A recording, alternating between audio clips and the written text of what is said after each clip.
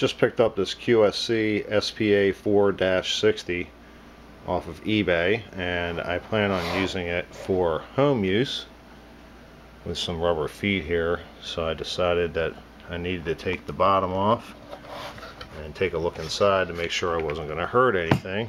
And typical of QSC, the whole thing is built upside down, meaning that this is actually the bottom that I took off, and this is the top, as you can see by the face right here. And the reason they do that is in case something leaks into the amp, it will sit in the bottom, which there's nothing in there but just sheet metal. So I thought you all may be interested to see what's inside. I particularly don't know exactly what I'm looking for. All I want to double check is to make sure my screws don't make any contact with anything. And I also want to make sure that I don't see anything that's toasty or kind of been on fire.